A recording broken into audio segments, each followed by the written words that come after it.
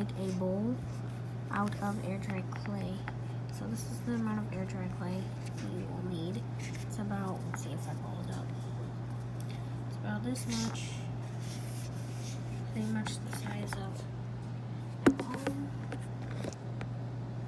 And yeah, so what you're gonna need is something round. You can easily use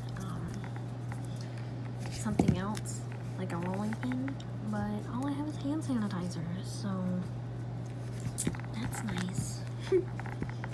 So all you need to do is roll it out a whole bunch until it's super flat and really big.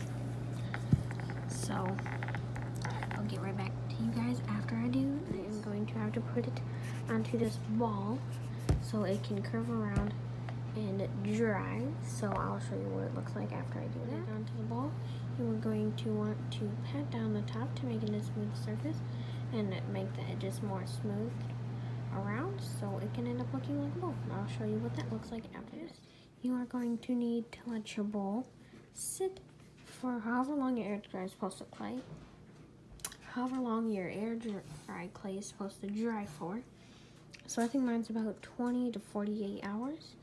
And yeah, so hopefully this tutorial helped you guys out. I'll see you all next time.